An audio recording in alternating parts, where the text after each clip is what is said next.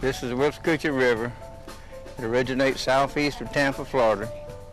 It is approximately 157 miles long and one of the few major rivers in the world flows north.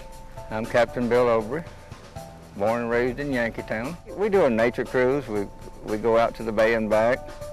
We also do upriver real estate cruises. I show them alligators and birds and tell them about some of the trees and plant life.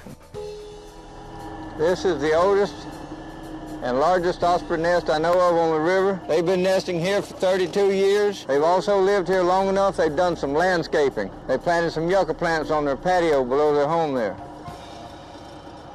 Look at this one right here. See it now? 3 of them. Oh my gosh, honey, look at it right here. Jeff, look at this, it's right here.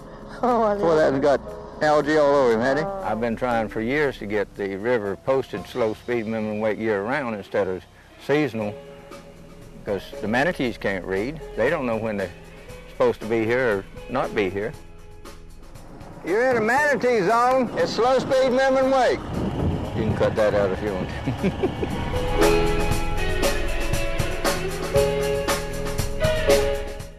The best way to see a sunset is on board the boat. You come out here and we sit in the bay until the sun is completely gone. You want to do it 2 days before full moon, and then you're riding back up the river in the moonlight. Hey everyone, I'm Jeff, local kayaker, and today I'm paddling in one of my favorite spots, Yankeetown, Florida, on the Withlacoochee River. In 1961, Elvis Presley spent 2 months here in Yankeetown filming his 9th major motion picture, Follow That Dream. In fact, the town was so proud, they named this roadway Follow That Dream Parkway. The reason I came to Yankeetown was the tranquility. Everybody seems to have a caring nature. You can be as active as you want, or you can just kick back and do nothing. I'm Diane Blumgren, owner of Riverside Antiques and Gallery right here in Yankeetown. I believe it's part of what old Florida looked like many years ago.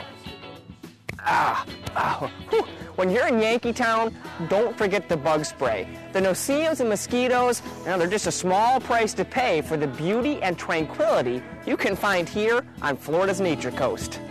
Now you can see why Yankeetown is one of my favorite spots. See you on the river. I hope everybody enjoyed it.